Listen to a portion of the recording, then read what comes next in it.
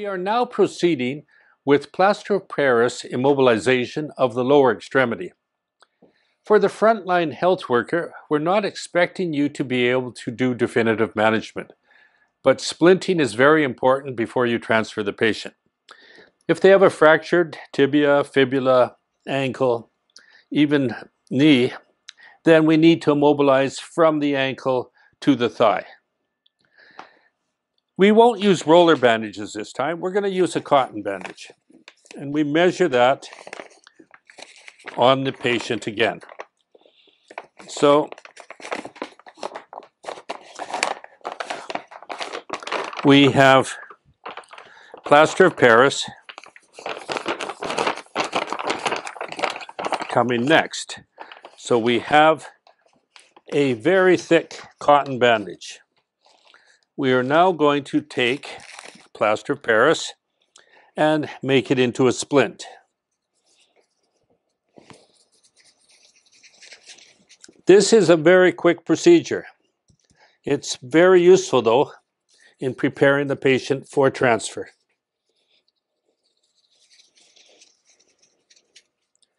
So we've measured the length needed with the cotton. We're taking the plaster of Paris, getting it out to length. The extremity needs more plaster, the lower extremity. So we'll use 2 rolls here.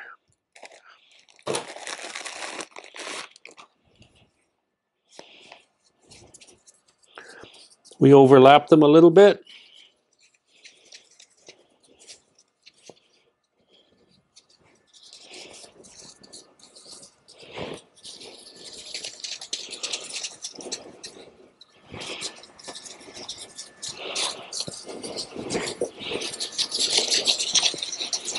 Now we need the water.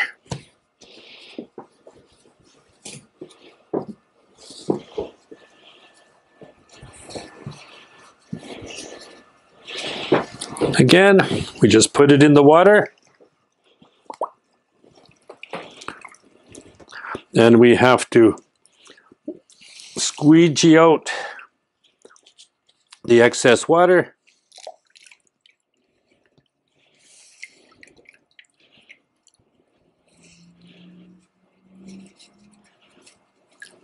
Might be a little bit too wet still. Okay, the water can go out of the way. And we put the splint right on the padding.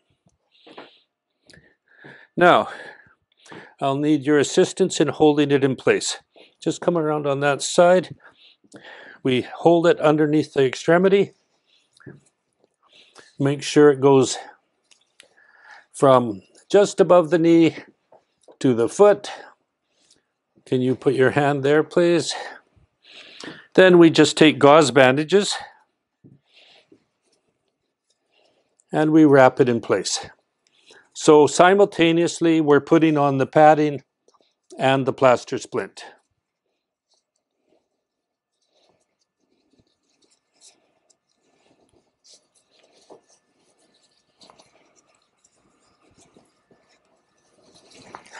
It's safe because there's lots of padding. The patient will be more comfortable because their fracture is immobilized. They will have less bleeding as they're in transit for their definitive care, which will not be happening at the health center, but you as a frontline health worker doing your basic orthopedics have done your job by splinting and making the patient comfortable.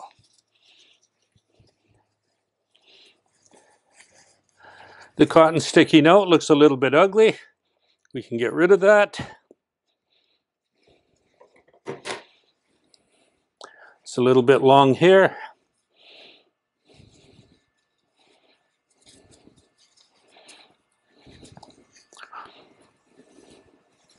You want to leave the toes exposed so that you can make sure the circulation is good.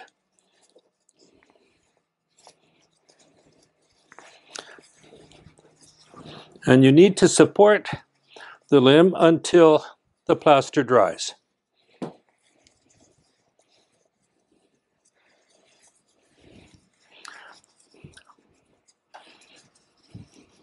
So here we have plaster of Paris immobilization of the lower extremity.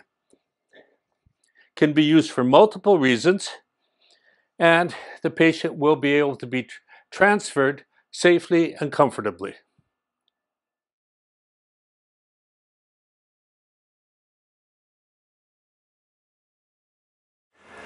We're now going to go to a lower extremity cylindrical cast. This would again be used for fractures that are undisplaced or minimally displaced, or fractures that you think will heal without transfer. When you have major trauma and you need to transfer, the back slab, which we showed you earlier, is the process.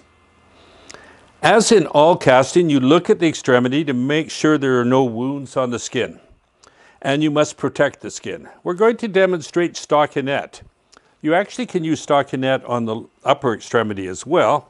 So you just cover the extremity with a stocking.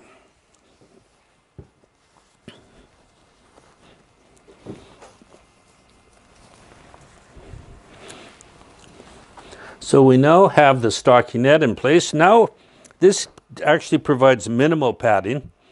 And we want to, when you're putting on the lower extremity, you want to make sure that the foot is up, because if it's down too much, it's really hard for them to mobilize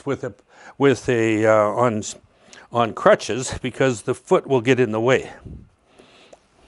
Now we pad the entire extremity. So again, yeah, if you could come around here and just hold it, and then just move you can see I'm trying to make sure there's no wrinkles, because the wrinkles can be actually uncomfortable.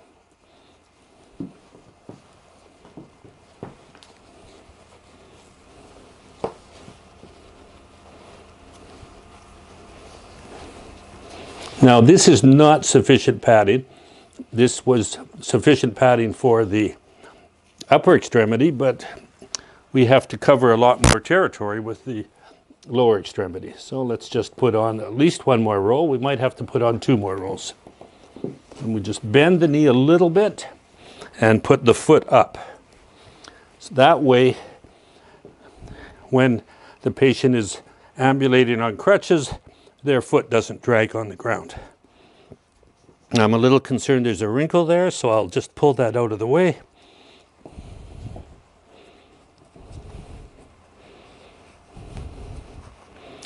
And I want to make sure that there's enough padding. So I'm going to proceed with a bit more. I'm going to, can you just lift the leg up a bit? I'm going to put a bit extra on the heel, because any bony prominence can become ulcerated if it's not well padded. Foot up, please.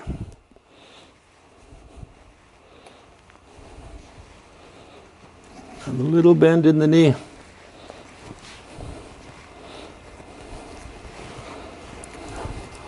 Now for the lower extremity, I'm going to use 6-inch plaster rather than the 4-inch plaster that I used for the upper extremity.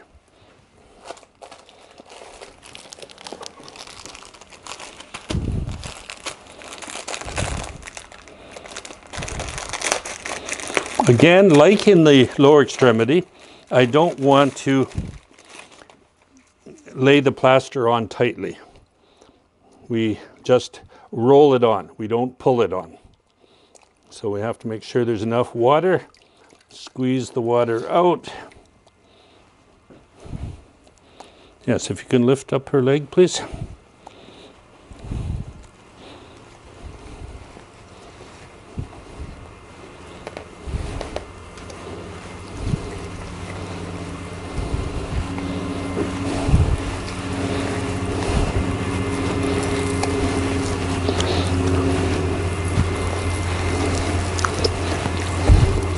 And just come down here.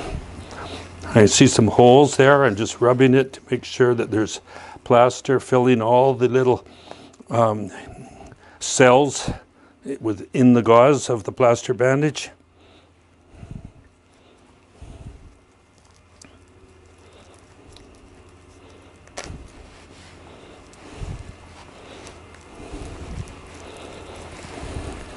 Now at this point we have a below knee cylindrical cast, and that might be sufficient if you were just dealing with a problem at the ankle level.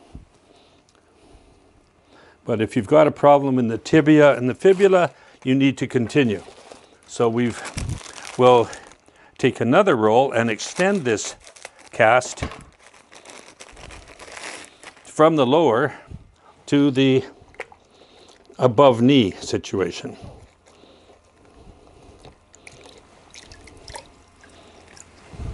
So we have to start well down on where we had plastered before, and we keep going up.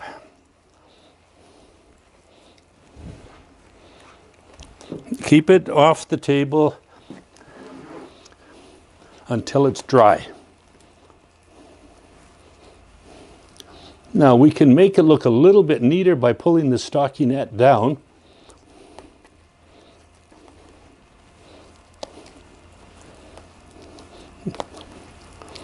So we can make it higher or lower depending on how much immobilization you want to have.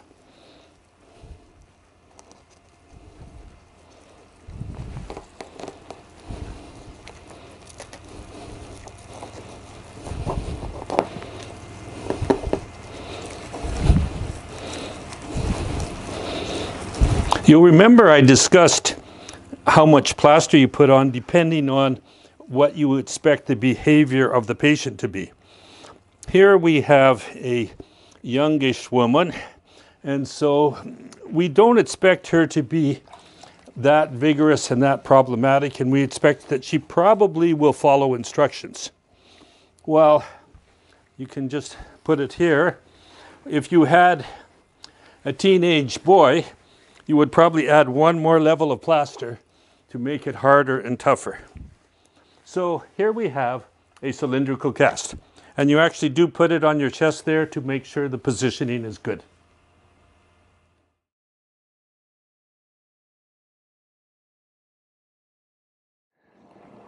Congratulations, you've finished the orthopedic module, the basic orthopedic module. If you did the Moodle part, you did quizzes and case studies. If you just looked at the videos or did the Moodle Part 2, you did videos on equipment, slings, plaster of Paris splints, which you apply for transfer, and plaster of Paris cylinder casts, which you use for local treatment. With this set of skills, you can take care of your patients at the health center. Thank you for watching, and please follow us on Facebook, Twitter, Instagram, and be sure to subscribe and like us on YouTube. If you would like more information about CNIS or on how to become our member, please go to www.cnis.ca.